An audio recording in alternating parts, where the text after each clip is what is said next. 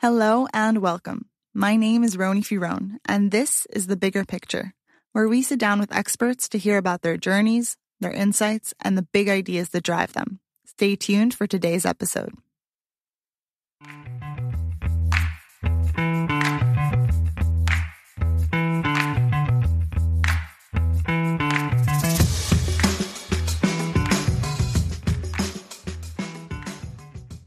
In today's episode, I got to speak to Professor Barkai, an archeologist from Tel Aviv University.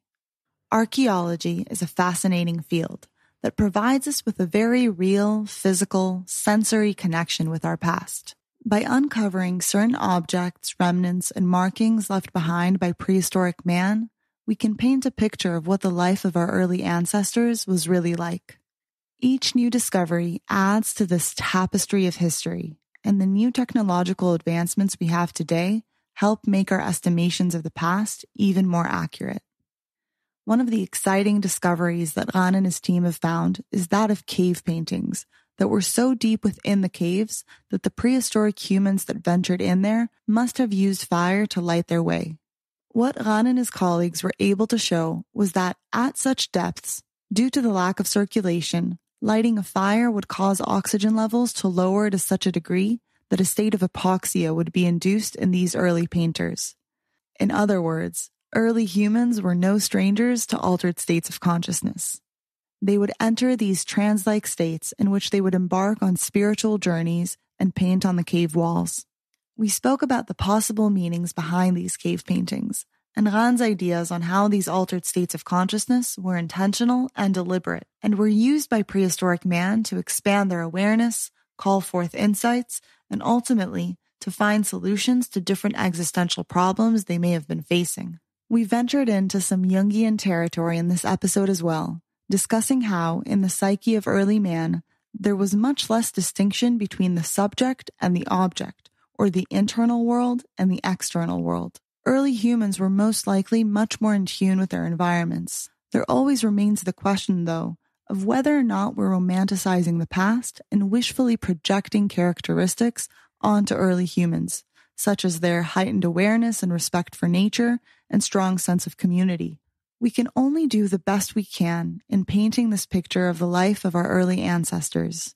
But I believe that even if we are romanticizing certain elements of our history, this longing for simpler times in which we were more connected with nature, family, and community can help shed light on precisely those elements that we are most hungry for today in our modern world. Whether or not prehistoric man lived an idyllic life of peace and quiet, strong family bonds, and a felt sense of oneness with the world around him, we may never be 100% certain of. And archaeologists like Ran do an extraordinary job at following the facts and helping paint the most accurate picture with the tools we have available. Nevertheless, this picture can help to show us what the important things in life really are. That is, being at peace with ourselves, belonging to a community, and living in harmony with the planet we find ourselves on. And now, I hope you enjoy today's conversation with Professor Barkai. Hi, Ran. Welcome to The Bigger Picture, and thank you for coming to speak with us today. Hi. Actually, you came to speak to me. We are at my place at the university, so thank you for coming. And it's a pleasure to have you here with us and all the vessels and stone tools and everything. Absolutely. It's a pleasure to be here. So, you are a professor of prehistoric archaeology at Tel Aviv University, and you've been exploring the question of how prehistoric humans lived throughout your career. And most recently, you published a book along with your colleague Eyal Khalfon. And can you tell us what this book is about? Yes, absolutely. It's a new book, as you said. It was just released at the end of May, just 2 weeks ago. And we've been working on that through the last year of the COVID-19 virus, which was good for us because it kept us working. It's a book about, first of all, it's a book for the general public. It's not a book for professionals. It's not a book for archaeologists. It's for archaeologists and professionals as well, but it's for the general public, and it presents 1.5 million years of human presence in Israel, in the Levant where we live. And we took a journey through 10 archaeological sites in Israel, almost within a walking distance from one to the other. And we paint the picture of human presence of 1.5 million years here in the Levant, with the changes that took place, with the different human groups that came here, with the different things that happened. And we show how human evolution, cultural and biological evolution, took place here where we live now for the past 1.5 million years. And we show how rich this area is in prehistoric sites, and how it really documents the very long history of the human race just where we live now, which is amazing. And not everyone is aware of this fact. Amazing. The fact that there's so much rich soil to discover here, and there's so many findings here. Not only rich soil, but mostly rich archaeological research. I mean, there is a rich soil everywhere in the Fertile Crescent. But where we live in modern Israel, modern day Israel, there are not only plenty of archaeological sites, but archaeological research is so deep and is going on for over 100 years. So we know much more than we know of almost any other piece of earth on the planet. So this is a laboratory of prehistoric archaeology. So it's not only the sites, it is mostly the work of the archaeologists and the combination of the two, which makes this place unique. Now, you have been using this term prehistoric, right? And I wanted to ask, what exactly is prehistory? When does history begin for us? Well, I will start from the bottom and I will say what prehistory is not. It's not about the dinosaurs. Every once in a while, a student comes and he wants to study about the dinosaurs. Well, we don't deal with the dinosaurs. Well, maybe with human dinosaurs, but not with real dinosaurs. Basically, prehistory begins when humans emerge in Africa about 3 million years ago, and it ends when writing begins, when humans starts to write. And this happens in different parts of the world, but only a few thousand years ago. So prehistory has a long chronological range from the appearance of the human race, which emerged out of some kind of chimpanzees or something, a missing link in between some million years ago, and until humans began writing. History begins with written sources, and this happens here in the Levant about 5,000 years ago. So prehistory is everything between the beginning of writing and the emergence of the human race. Again, it encapsulates some 3 million years. In the Levant, about 1.5 million years, as far as we know now. Okay, and are you guys solely concerned with Homo sapiens, or are you also concerned with hominids beforehand? We are concerned with everything which is human. And the chimpanzees are a bit human as well, but they don't live what we call material culture. They do, but to some extent.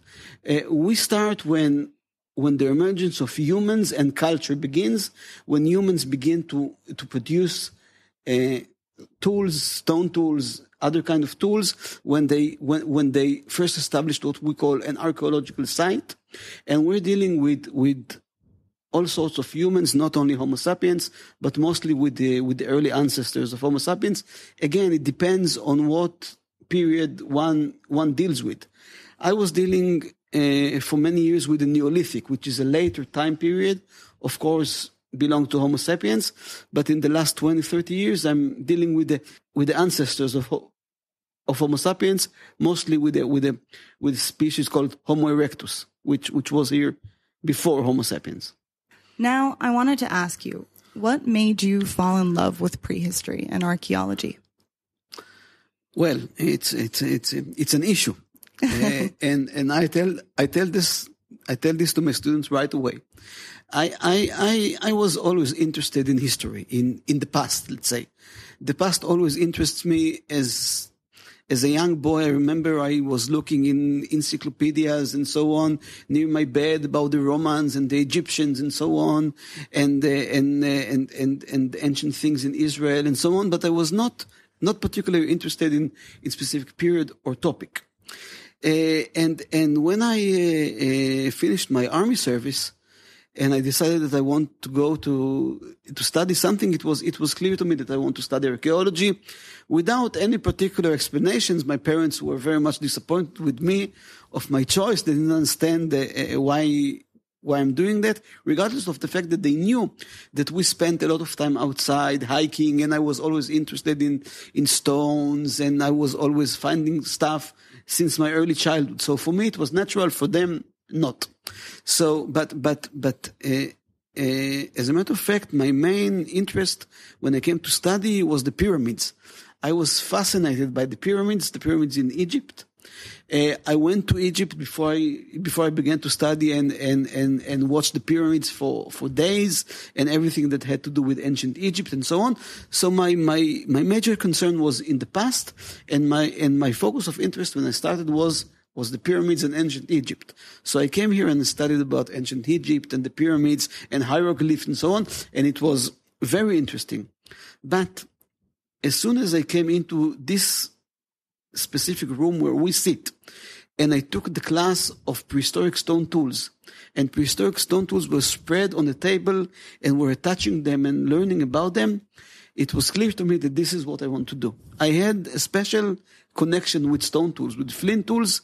When I touched them, when I analyzed them, it was love at first sight or sense. So it's something which goes beyond the logic, I guess. But as soon as I started touching, learning, excavated stone tools, I realized this is what I want to do. I realized that it speaks to me in a different way. I can understand it. I can sense it. It's a central thing. So I came here for other purposes, but as soon as I came across stone tools, it was clear to me from first touch that this is what I want, what I want to do. And I was a good student, and I had propositions from other fields of study in archaeology, but it was clear to me that I want to do prehistory. So amazing. I think there's something, you said it goes beyond logic, where when you find your passion, it isn't exactly a rational event. There's something in it that just calls to you, and you know it all of a sudden. It's even not a passion. I mean, it's, as I said, it's something sensual. I sense that there's something there which I can understand beyond logic, beyond academy, beyond. There's a direct sensory connection to the past in a way, right? Through these tools. Absolutely. And I realized very early that the information which is hidden within the stone tools can be available to me in a scale which is different than other things and other people. And this goes until this day. I mean, there's something special in the connection between me and stones, and it goes beyond logic or beyond the learning, or it's in addition to that. So in this room I found my not my destiny, but the material which I got connected to. Beautiful. Now we spoke of stone tools. One of the things that you guys have been looking at is how stone tools have been evolving throughout history in terms of the different uses and functions that the stone tools served, right? So one of the things that you found is that humans from over hunting, we have basically made megafauna, very large animals, for instance, elephants. We've made them go extinct, and you can see this from the development of stone tools. Well, it's a complicated issue. First, we are hesitant about using terms like evolved or developed because why?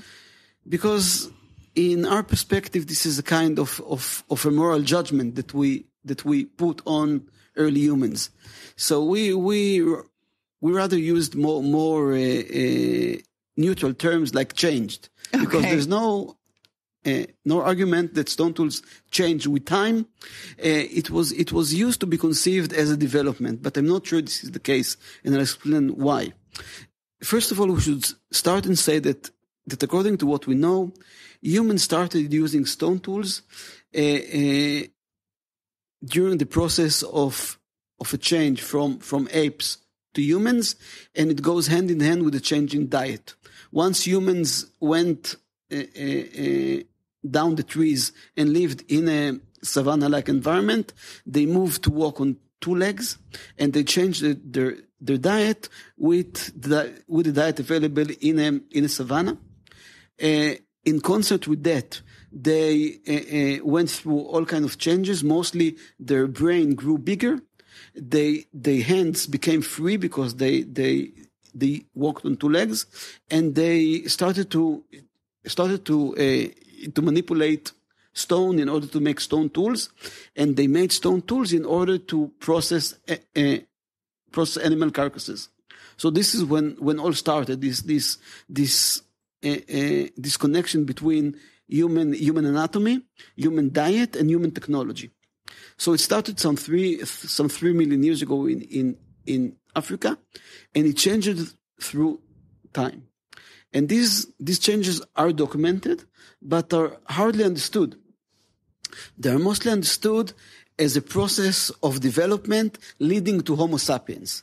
But this is, in my view, part of the human superiority complex, or the sapiens superiority complex that we have. We believe that we are the crown of creation, and everything led to us, and everything on the way was steps leading to us. I think that when you look at prehistory through deep time, you see a different picture. You see human species which were not inferior to us and had their own lifestyle, and they deserve their respect. So going back to your question, as I see it, stone tools are connected to the types of animals that were available, and humans were making toolkits that were perfectly adaptable to the animals that they hunted and ate. And I see the changes in stone tools as a reflection of the changes in animals that were available to humans that were living in this particular place. And we know that there were changes in animal availability as well, in tandem with changes in the stone tools. But unfortunately, in archaeology, finds are divided between specialists. And one person studies flint tools or stone tools, and another person is studying animal bones.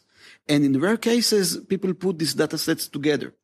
When we put these data sets together, we try to provide an explanation for the changes in stone tools, which are not directional towards being better, but could be explained as a better adaptation to the animals that were available at that time.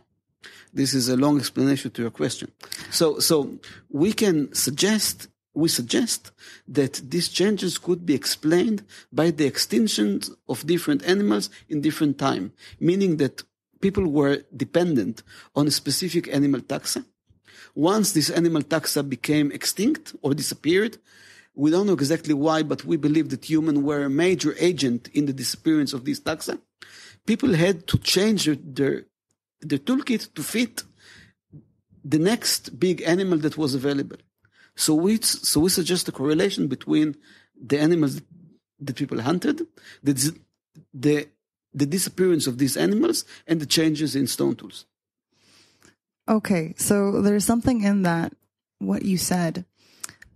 The fact that we modify our environment and then have to evolve or to change and to better adapt to this modified environment, that kind of resonates for me with what's happening today, right? We have developed all sorts of technologies where we're not quite, we haven't, throughout human evolution, we haven't really been adapted to deal with this information age, for instance. And there's almost a call to evolve in that direction now, right? To better adapt to our environment. And there's, from what you were saying, that this basically is a pattern that has been around forever in human history? I believe so. But again, it's a matter of pace, and the scale of time means a lot. Basically, what I think, what I believe is, what I claim is that actually people were cutting the branch they were sitting on as the human race began its appearance on the planet. We are a derived ape, and we are different, and we behave differently. And people, from the beginning of time of the human race, as I said, were cutting the branch they were sitting on very, very slowly at some periods, much faster now. But yes, we are modifying our environment.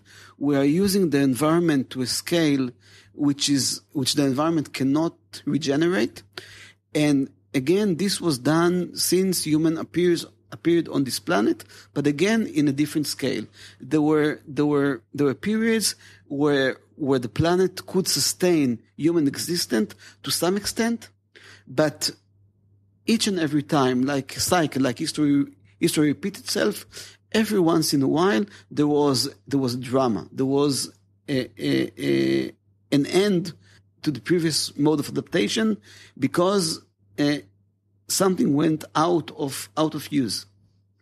Okay, so the way you speak about prehistory in terms of, cutting off the branch that we were sitting on, there is an implication in that in prehistory we lived better lives, in a sense that the lives that the prehistoric man lived are better than we have today, right? And we also kind of touched upon that in terms of evolution might not be the right word.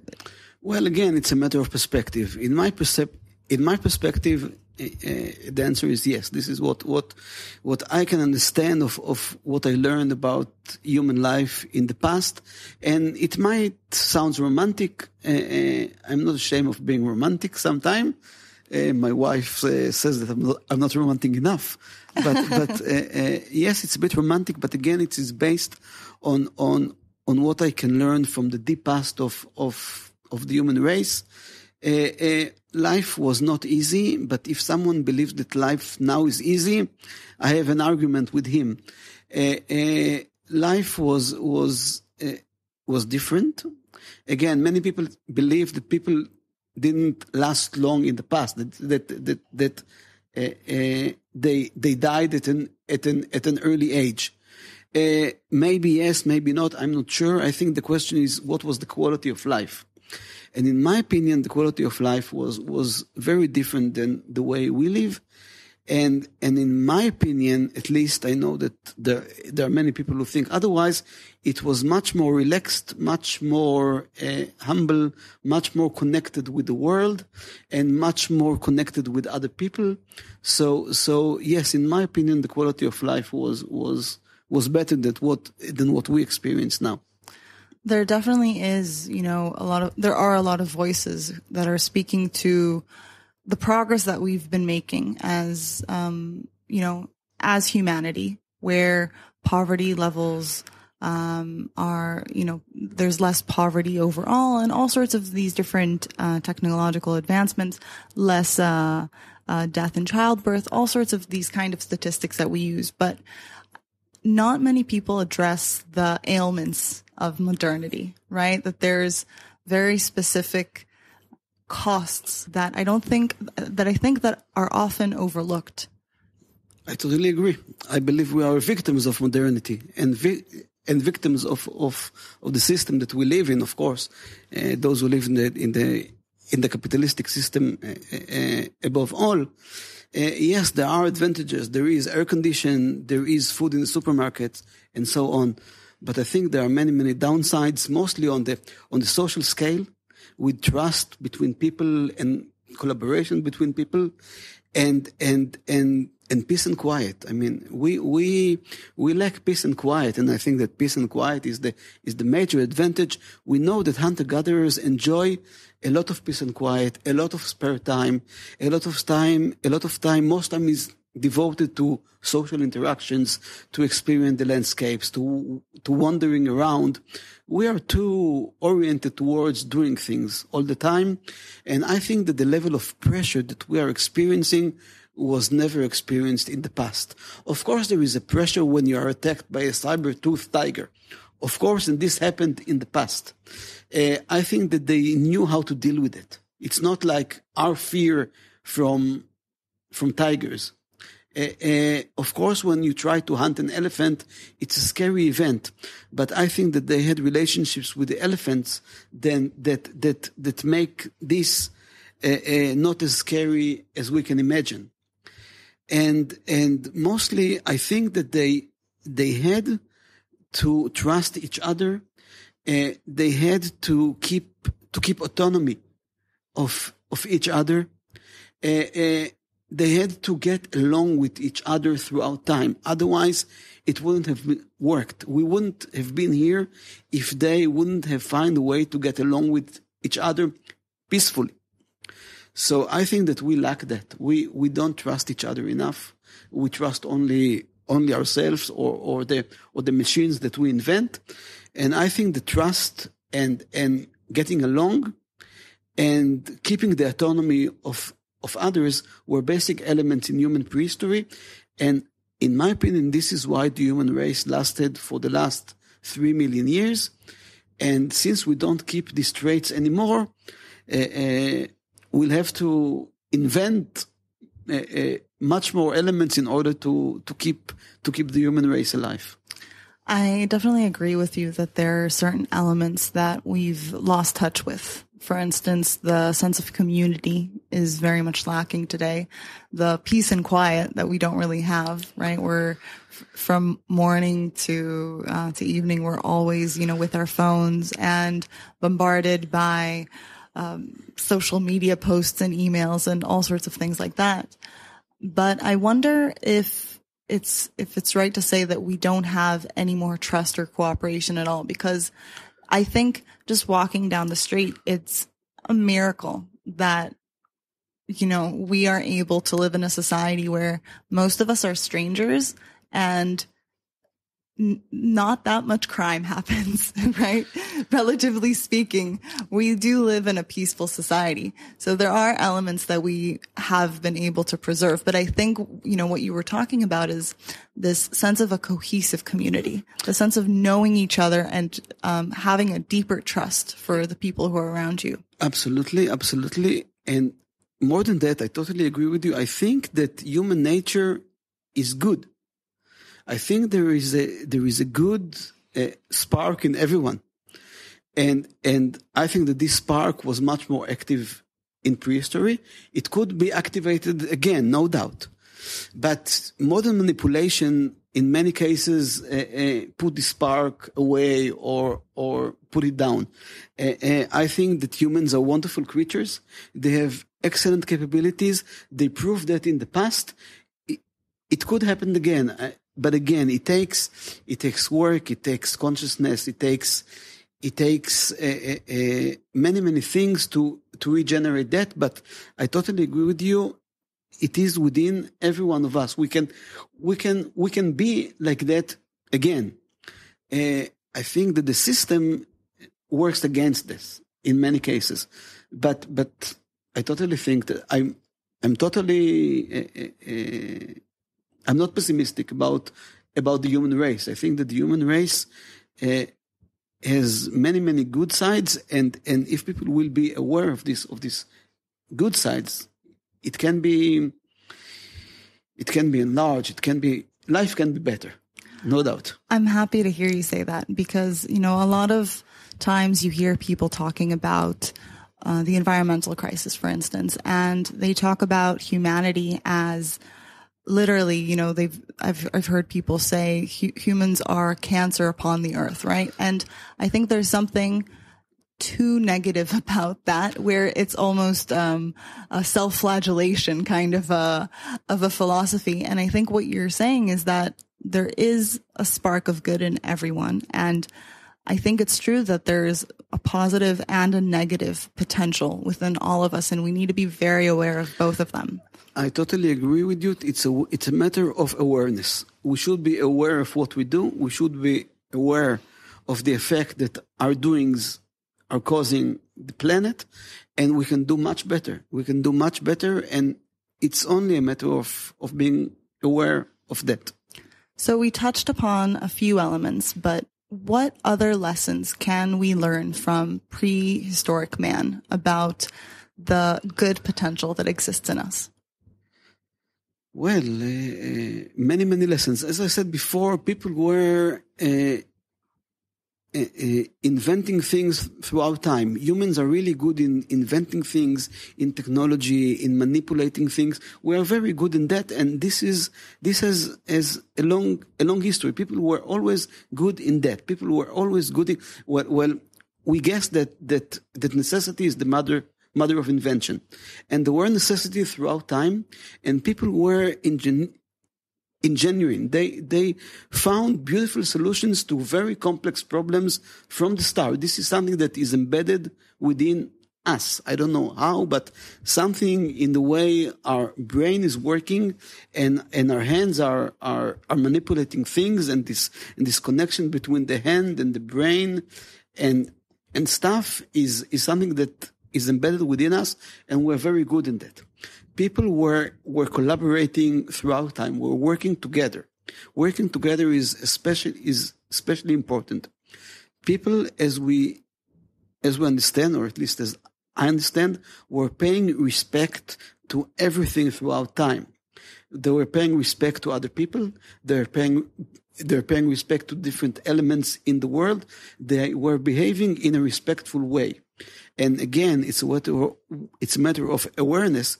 But I think that if we can gain this respect back, or behave in a respectful way towards everything on the planet, life will be better. This is, I think, if you want, the most important lesson that I can find is respectful behavior, is paying respect to everything around us, not only to humans, first and for all, for humans, but not only for humans, for everything on the planet. And if you ask me what is the most dominant element that kept the human race surviving, I think it's respect.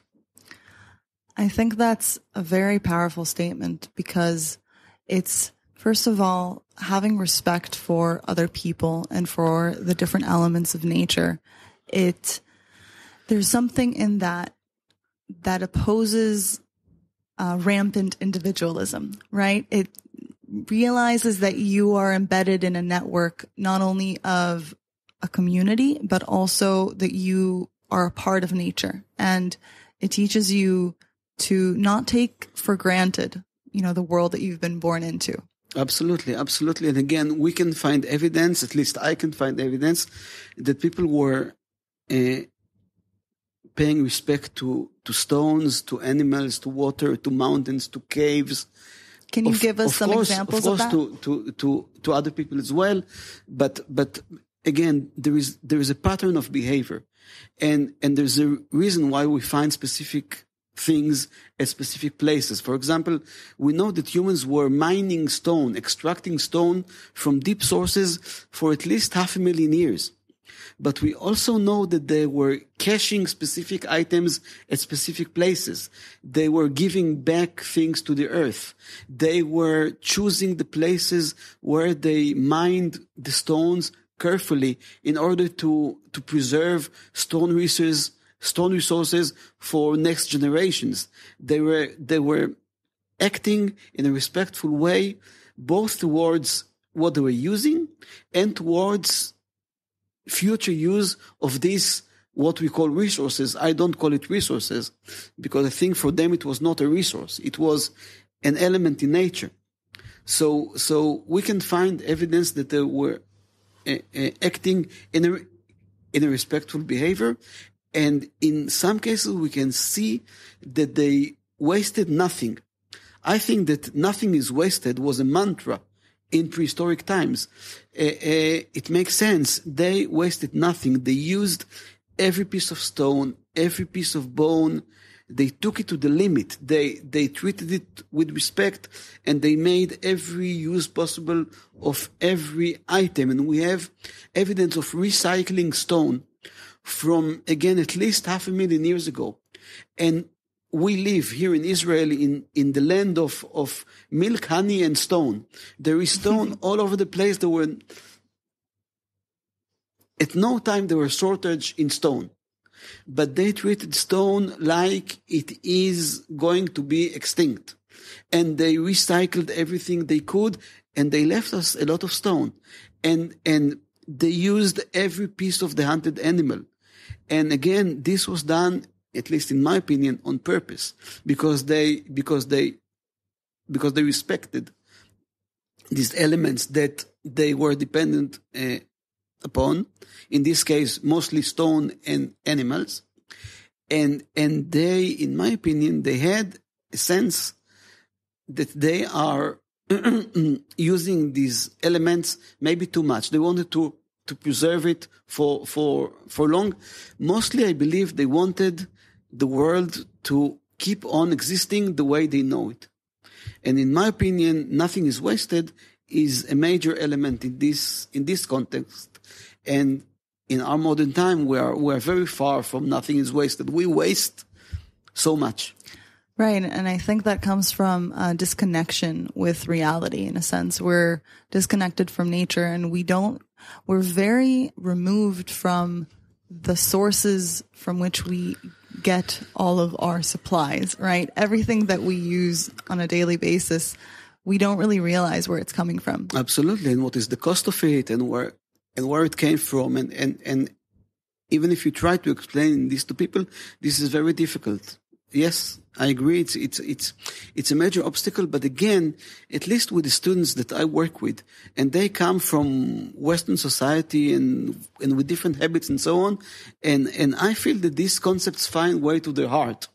So I think that the understanding of these elements, of this way of behavior is within every one of us. And once we come to acknowledge its importance, it's the way it supported our ancestors, it is easy to be accepted.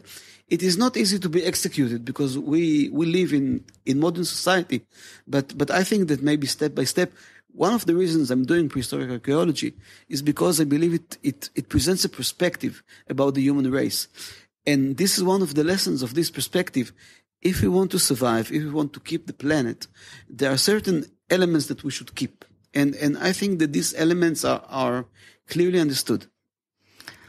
I think one of the things that you said before, of the fact that we are able to advance technology and to think up, new tools and new ways of being, where there's an important distinction there that we made before, that it's not always necessarily progressing in a positive direction. And we need to be very conscious of the direction that we're evolving towards, right? Or the kinds of technologies that Absolutely. we're developing. As I said, we went maybe one step too far. If I said before that necessity was the mother of invention, and we find in prehistory times where conservatism was the name of the game. People didn't change much throughout tens of thousands of years. And these are periods of prosperity. These are periods where human adaptation was perfectly fitted with the environment. So I believe that in the past, people stayed with anchors that worked. And once there was a need, they changed. In modern times, change is the name of the game. In many, many aspects, we change for the cause of change. I mean, if something is not changing in technology, we feel that something is wrong. We champion progress as if it's the virtue, the ultimate virtue. Absolutely. And we have the feeling that if we don't feel this progress happening within our lifetime, within our daily lifetime, something is wrong. And in prehistory, as I said, conservatism or people or periods of time when things haven't changed because they were perfectly fit with the needs, these are periods that we should learn from. And we shouldn't champion only progress and only innovation. We are good in that, but we should keep that to times of need. This is my opinion. But again, I'm considered a kind of a dinosaur in this respect. I wanted us to talk about one of your other findings where you guys looked at cave paintings that were very deep in the cave, which meant that the prehistoric humans had to be using fire in the cave to see. And that would mean that from the smoke, they were oxygen deprived. So one of the conclusions that you guys made from that is that they must have been in a state of hypoxia, right? And an altered state of consciousness. Absolutely. So can you tell us a little bit about that? Well, again, it's a long story. In some parts of the world, prehistoric people were paintings or making depictions within caves. This happens mostly with Homo sapiens. It started about 40, 50,000 years ago.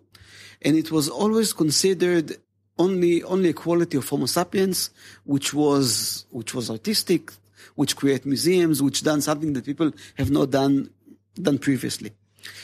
Most of these depictions are within deep and dark caves, and no one has really dealt with the question why Homo sapiens were doing these depictions in deep and dark caves. Most scholars were satisfied with the fact that it's only Homo sapiens. It's very beautiful. It's very nice. It's a symbol of us. We were artists. We had a touch with symbolism and museums, while other people too, while earlier people had not. And this is the basic concept even until now. We approach this issue from a different angle that has to do first with the connections with people and animals, because most of these depictions are depictions of animals, which were depicted within deep and dark caves, mostly large animals, mammoths, rhinos, buffaloes, deers, and so on. So I'm interested in the relationships between people and animals for a long time. And I'm interested in the relationships between people and caves for a very long time, because as you mentioned, we work under the assumption that people were connected to nature in a different way than we do. So we see caves as portals to the underground. In many indigenous societies nowadays, and not only indigenous societies, if you will think about religious societies nowadays, they have a special connections with the sky or with the world beyond. So we work under the assumption that prehistoric people had special connections with the worlds underneath, with the underworld and the world beyond. And we see through a lot of studies that we went through, we see caves as a portal, as a gate to the underworld, to the world beyond. So we connected these elements, animals, cave, and prehistoric people, together with our study of the use of fire, which is another element which is important. We haven't talked about that, but the human love story with fire is again a very interesting subject.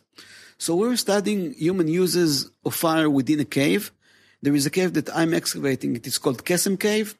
And at Kesem Cave, there are evidence for the earliest use of fire for roasting meat. It took place 400,000 years ago in the Levant, here in Israel.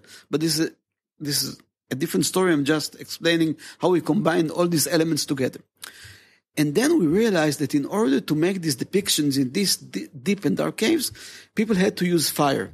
And there were actually evidence of the use of torches within these caves. So people entered these caves with torches in order to make these depictions. And they went to the deepest, darkest places of the caves with torches in order to make depictions.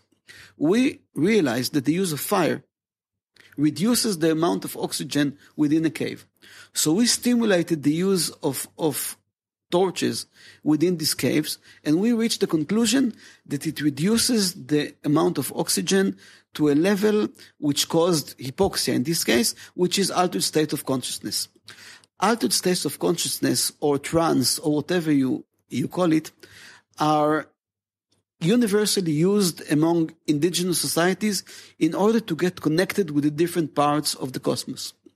So we suggested to put all these elements together and suggest that these depictions were created as a consequence of altered states of consciousness, which were purposely conducted within these caves.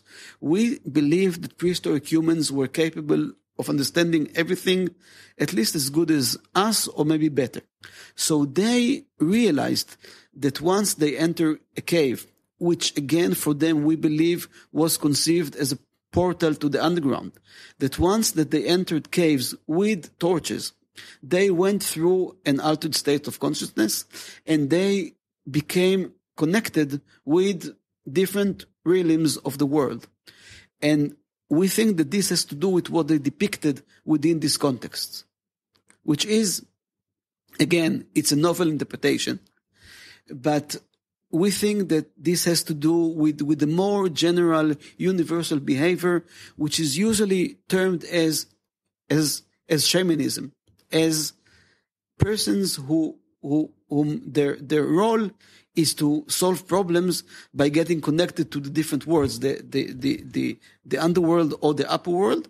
And we suggest that these caves, again, were their way to connect to the underworld and to find solutions to all kind of problems. As I said, we think that people's means were oriented towards finding solutions to problems. Incredible. There's a lot of things in there that I'd like to touch upon.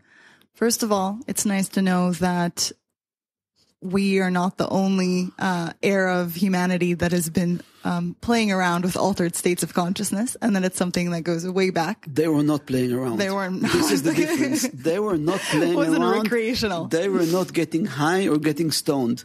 They went through altered state of consciousness, and altered states of consciousness is not a good term. It's a modern term. We should say they widened their consciousness in a way. Again, but they were doing that not to get away from reality, but in order, I believe in their perception, to get connected with entities that could solve problem that they were confronting. Okay. So there's another thing in that where you said we shouldn't call it an altered state of consciousness. And I agree. I think for them experientially, most likely it was literally entering a portal, right? Because there is the physical change of going deep down into the cave with the fire and the complete change in consciousness. There is an element of entering a different world. Absolutely. And you can go through changes in your consciousness, even without the use of fire in a cave. Once you get isolated, you get deprived from all your senses. Sensory deprivation tanks that we have today. Absolutely. In many indigenous societies, people who want to experience widening their consciousness, they deprive themselves of food, for example, before they enter the cave. And there, all the senses are changing. So this is a very complicated process, and fire is maybe the last element which is used in order to go through this, if you wish, vision quest. But it's a whole package of entering a cave, depriving yourself from the outer space, from light, from sight. It's the set and setting, if you will. It's entering a different world. Right. Absolutely. And I want to return to the problem-solving element, but from everything that we've been talking about, this very much relates to me to Carl Jung's work on the evolution of consciousness, really, and his view of what he calls primitive man, right? And we're going to call prehistoric man. Absolutely. That one of the things that he noted is that the psyche of the prehistoric man was very much externalized, right? There wasn't so much this distinction between subject and object that we have today. and that they're part of, what you're saying about this connection to nature, to the world around us, to the people around us, that there was something that was less separate between us and our experiences and the world around us. I totally agree. Yes. Academically, it's not really easy to demonstrate that with archaeology. But again, from what I can see, I connect very good to Jung's theory, mostly for the concept of archetypes and the fact that the human race carries with it knowledge and concepts from the past, like our common consciousness. Right, our collective unconscious. Our collective unconsciousness. Yeah, this is a concept I can easily get attached with, because we find many elements that repeats in different cultures in different times, which have no other explanation but a neurological one, which is common to all humans. These are universal consonants which appear in different times in different places, and again can be only explained by something neurological that we see within our vision. I totally agree. Right. For instance, the cave paintings that you guys found, similar cave paintings have been found in different parts of the world. But I wanted to return to this idea of fire deep within a cave and a connection to the underworld. And when you realize that these things go way back and have repeated over such vast periods of human history, that it becomes very clear where this idea of heaven and hell came from and the way we depict it, right? Now, there is the obvious issue of the positive element of heaven and the negative element of hell, and we're not going to go into that, but just the symbology of it, just the picturing of these landscapes. Yes, in a way, I believe that throughout time, human acknowledge the existence of beneficial parts of the cosmos and dangerous parts of the cosmos, and you can name them the way you wish, and I think that they got attached to these two worlds, or to these two parts of the cosmos, and they were aware of the fact that there are elements that can work for them and elements that can work against them, and I think that they were in contact within these elements throughout time. Now I wanted to return to this idea of problem solving and using these shamanic states to widen our consciousness in order to be able to, first of all, there's a few things that happen in an altered state of consciousness where you are perceptive to more information than you were previously, and also you're able to put together information and consolidate information in a way that you weren't able to previously, to come up with novel solutions. Is there anything else in this experience that you think helped them problem solve? There's a lot, but I'm not sure that my consciousness is ready to comprehend all that. I think that at least my consciousness is too narrow to really understand that. I can tell you that from what we learn about indigenous societies and about people who experience widening their consciousness today, is that these things that you mentioned are happening, and people within their mind are able to get attached to different knowledge, to different solutions, to different things, to understand things better. Again, I know it sounds weird to those who are not aware of that, but I think that within our box, within our mind, there are many more possibilities than what we are using, and I believe that by widening their consciousness, people were able to get attached to areas in their mind and maybe in other realms that we are not attached to. I know it sounds a bit psyche, but I truly believe this can happen. And I believe that we're doing that. Indigenous societies are doing that even until today, for again solving all kind of problems, starting with health issues and ending with making rain and finding all kind of solutions to all different problems. And if you believe the stories, and I believe the stories, it works. So there are other ways to solve problems than the way we are using. And I'm not advocating using using materials that will expand or widen your consciousness. I think this is doable even without that. Right. And I wanted to answer that idea of, it might sound a bit psyche, but I think there's, first of all, something about altered states of consciousness that there's an inherent mysteriousness that's built in because you're connecting to things that are usually inaccessible to you, right? You are supernatural, if you wish. Right. Whichever way you want to, whatever metaphor you want to use or whatever way you want to conceptualize it. But really there is the realm of the unknown, things that aren't accessible to us. And these altered states of consciousness allow us to access these different realms or this different information or this, different modes of problem solving, whatever way you want to call it. So there is that built-in mysteriousness in it. And I think another element that's really important to mention is that, and this is also something that comes from Carl Jung's work, the shamanic instinct or the religious instinct or the spiritual instinct is a fact of human reality, right? The fact that it might be abstract and not easily comprehended through our empirical lens, it is something that pops up over and over again in human history. I agree.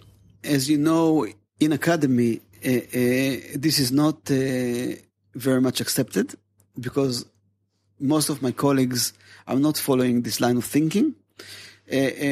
Of course, there are religious academics which again find solutions in other places, but most academics I'm familiar with are non-religious and are working under the assumption that there is nothing beyond our understanding. I don't feel like that, and I can tell you from what I can learn from the human past, from my perspective on human prehistory, people until modern time were always experiencing widening their consciousness, and they were always looking for a connection to all kind of supernatural things, which again in their perception were a part of the world. And again, for example, when we excavated Kesem Cave, we found a wing of a swan, which was brought to the cave 400,000 years ago. And this wing of a swan had cut marks on it. And this is a part of a swan which has nothing to eat on it. It has only the feathers. So it is clear that 400,000 years ago, people brought a swan or a swan wing to the cave and extracted the feathers from the wing. This is clear. And there is no reason to extract the feathers from the wing, but to do something with the wings, with the feathers. And feathers and birds in general are a connecting agent to the upper worlds. In all cultures, in all time, throughout time, people always wanted to fly up high and to reach the skies, again, in order to get attached to the entities that they believed were living there.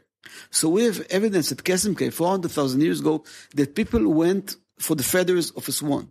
And again, there is no practical reason to go for feathers of swans, and there are plenty of archaeological evidence throughout time that demonstrated that birds and especially feathers were an element to get connected with the entities which were up there.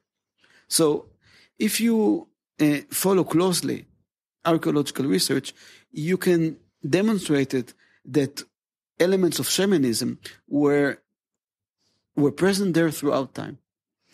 Amazing. This idea of, the feather and the bird and being connected to the higher world. There's also something that relates to this externalization of our psyche, right? Where I think the symbology of a bird or feathers as being connected to flight or to transcendence or to spirit, for instance, air, is something that was very much a part and parcel of their experience, the prehistoric humans, that we have almost kind of internalized the symbology. Absolutely. And again, this connects very well to the respect I was speaking about before, because every piece of the cosmos, even stones, I go back to stones were respected because they came from the bottom of the earth, and they were, in their conception, the earlier inhabitants of the planet. So for them, this was a connection to the earlier worlds and to the underworld and so on. So birds the same, and other animal taxa, and trees and water and mountain peaks. I mean, we found extraordinary archaeological evidence at mountain peaks. And again, there's no other reason for getting attached to the higher parts of the world. So it's all one big parcel, as you say. Now, I wanted to ask, why do you think they were depicting these larger animals specifically? Well, I will start by saying that there's no explanation why. And many of my colleagues claim that we shouldn't ask ourselves why. I mean, many of my colleagues say we will never know the answer. And I find this a bit radical, because if this is the end, we'll never know the story. I'm not interested in the details if there's no ability to know the story, what is behind it. So I'm looking for an answer to the question why. This is the question that is at the base of my interest. I'll tell you a long story short. I work under the assumption that they were depicting the animals that were disappearing from the world. I mean, there was a time of crisis. We know that about 40,000 years ago, there was the fifth mass extinction. Larger animals were disappearing from the world. Mammoths, rhinos, cattle became less and less available. And I believe that they were confronting a kind of a crisis when the animals that they were dependent upon for survival for hundreds of thousands of years were disappearing from the world or becoming in short supply. And I believe that they went to the deepest parts of the caves in order to get attached to the underworld, which is the place of prosperity, where things come from, like water, like animals, and so on. And I believe they went there in order to cry out loud the disappearance of these animals in hope to regain them, to make them come again. We know, for example, that they were extracting animal bones within cracks at the depth of the cave. At the depth of the cave, there are cracks, and these cracks are conceived among indigenous societies today as entry points to the world beyond, to the underworld, to the netherworld. And I think they were looking for a place to convey the message: we lack these animals. We know that at this time they were no longer hunting and processing this kind of taxa because they were not around anymore. So at least in my vision, I vision that in their wide states of consciousness, they were visioning these kind of animals which were non-existent anymore, and they were depicting them on the walls of the caves, and the walls of the cave was considered as a kind of a veil, as a kind of a curtain in between them and the netherworld. And in my opinion, they were depicting these animals in order to send the message to the place where this animal came from: send us more, or we lack them. This is my view. That there is a prayer in that whole experience? Maybe not a prayer, but a wish. Or listen, many indigenous societies have a concept which is called the master of the animals. They believe that in some place in the underworld of the upper world there is an entity which releases the animals for their use, and they believe that they should treat the animals in respect in order to make sure that this master of animals keep sending them the animals. You can call this master of animal God. You can name it whatever you wish. They call him the master of the animals, and it's not necessarily an animal; it's an entity. And they believe that following their behavior, the master of the animals is providing them with what they need. So I believe they went out there to send this message, this wish, this kind of conversation with the entity that is responsible for their prosperity, saying, this is what we lack. What is going on with that? We need that. We like that. We sustain on that. This is no longer available. This is what we see in our visions. We know that in visions you see things you are familiar with or you wish to. So I believe this is the connection between the states of consciousness and what is depicted on the walls. It is not necessarily that they saw this while they experience a state of hypoxia within the cave, but I believe this is what concerned them. This is what they were used to. This is what they saw in their visions, and this is what they asked the entities in the other worlds. Amazing. And again, this happens specifically in Europe, where extinction took place at that time. In Israel, for example, there are no cave depictions. There are caves. People were living here at the same time, but there are no cave depictions. And I think that the reason for that is that animal extinction took place here much before it took place in Europe. So it's not universal. It's a problem that occurred at a specific place at a specific time. And this is why Western Europe is so full of these depictions at this time. But again, maybe this is my wild imagination. Well, I think it sounds very plausible. I wanted us to shift gears a bit and to talk a bit about the Paleolithic diet. And from your findings, what do you think the prehistoric man existed on? Well, I don't have to think about that. I mean, this is quite clear. Prehistoric people existed on whatever was available to them. Prehistoric people had to eat. It was much before 7-Eleven was invented and other possibilities existed, but the world was an open buffet. There was a lot available for them, but there were preferences. So I should start by saying that, as I said before, people in the past ate everything they could put their hands on, including everything.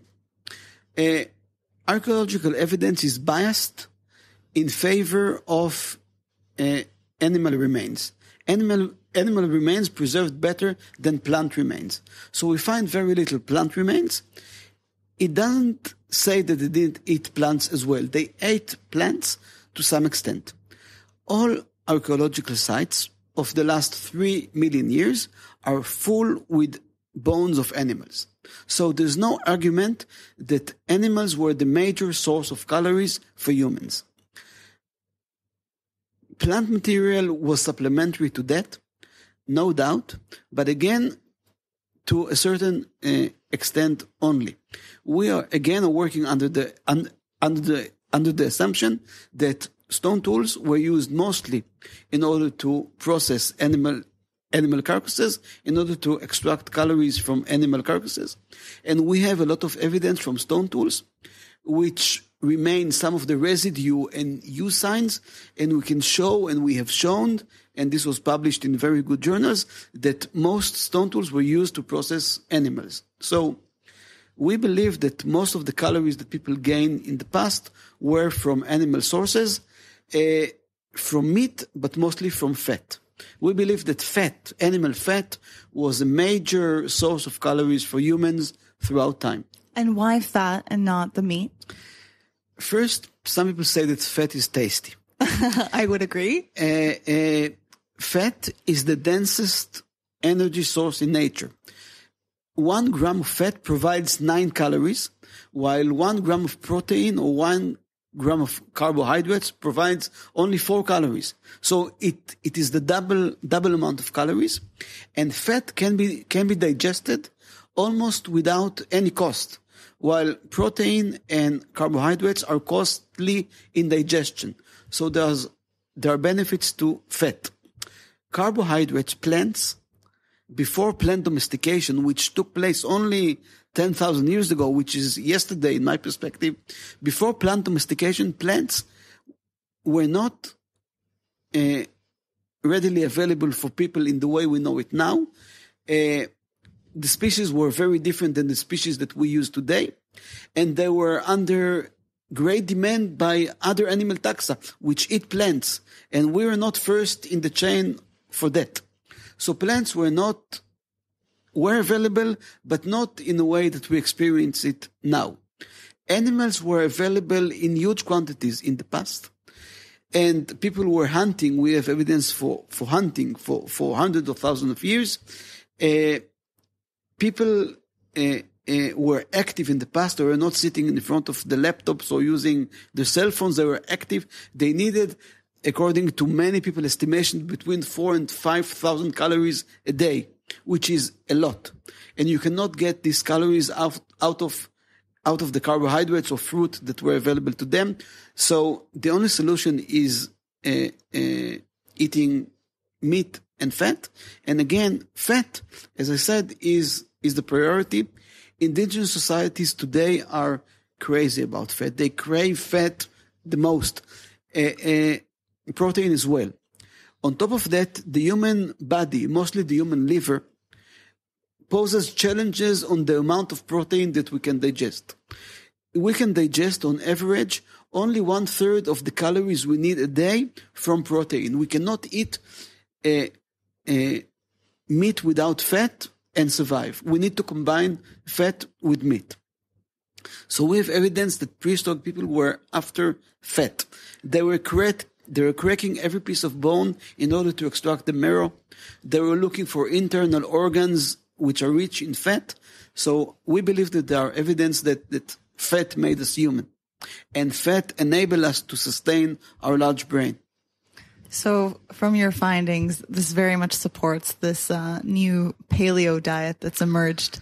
This idea of it's a complicated issue because they hunted the game that they ate.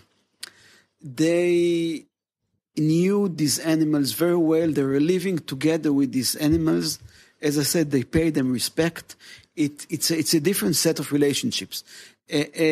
Yes, I believe that human existence was based on eating meat and fat, but this meat and fat is very different than the meat and fat that we're eating. And again, their diet or their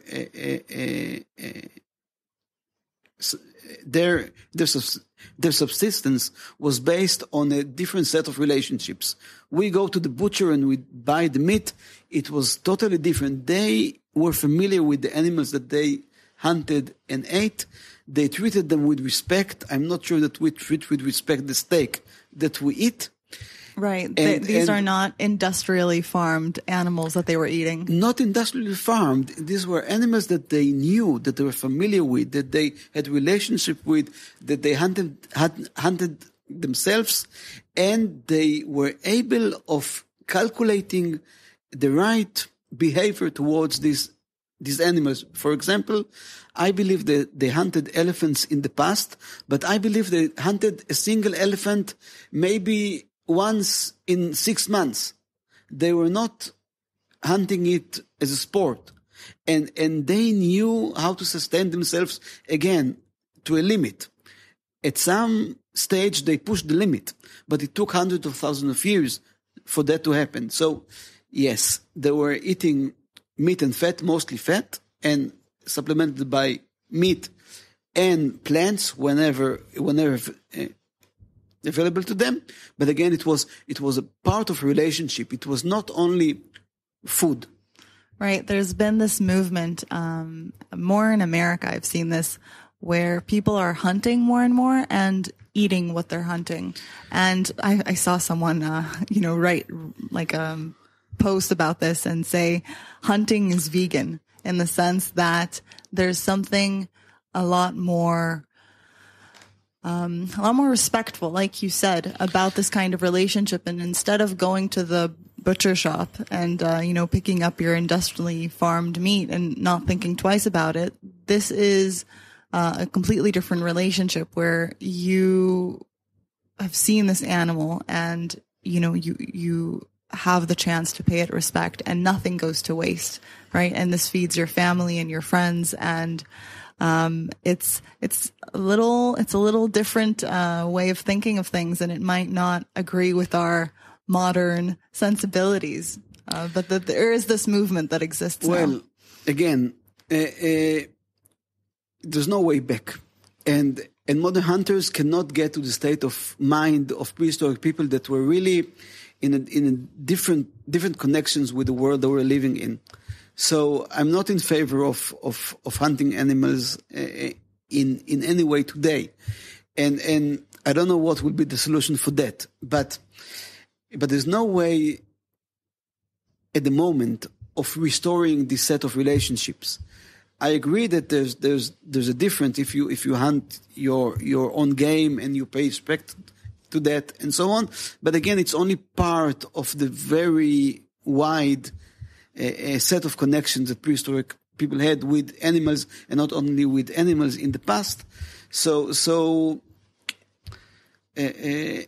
unless things will change dramatically, and the awareness will be different, I see no way of paralleling here with hunters in the past and hunters in the present. Right. It's not. Maybe I'm doing wrong to some of the modern hunters, but again, this is my view.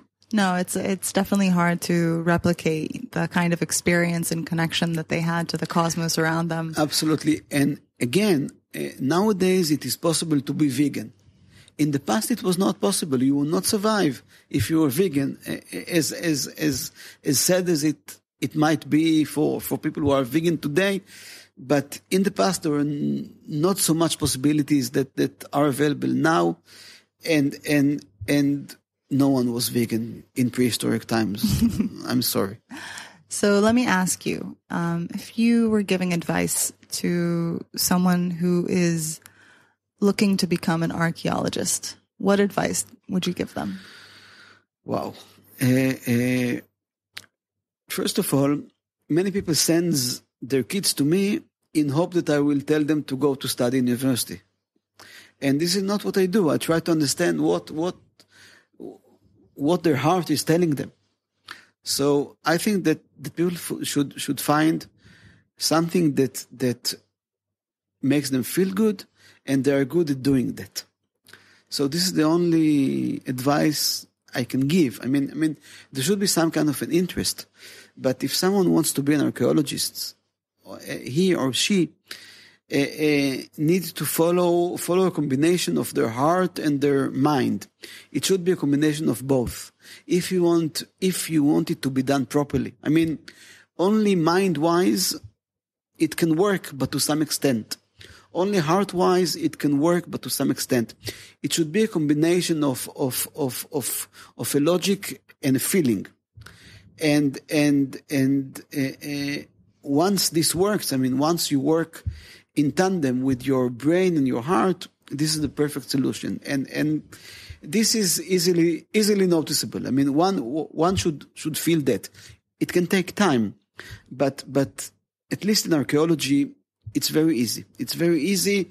One had to have a set of qualities that will allow him or her to enjoy both field work and lab work. Again, it's a combination of two.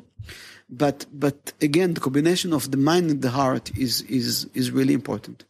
Beautiful. And if our listeners today were to take one message away from our conversation, what would you want it to be? Well, first that the past is the source of our knowledge, and we should look to the past in order to understand where we stand, because where we stand now is a consequence of what happened to the human race in the past. Everything we think is about human nature is not human nature. It's human practicing all kind of adaptations in the past.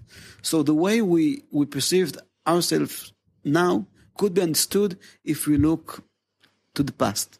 So the past is a portal to understand our present. And there are very important lessons, as we discussed today, that could be taken from the past. And again, if I should choose one, it's respectful behavior towards everything. Amazing. Amazing. Thank you so much for speaking with us today. My pleasure. Thank you for listening. For everyone out there listening, thank you for tuning in to The Bigger Picture. I hope you found this conversation interesting. You can find us on all podcasting platforms, wherever you get your podcasts. Make sure to hit subscribe to stay up to date with the latest episodes. My name is Roni Fironi. This is The Bigger Picture. And thank you for listening. Till next time.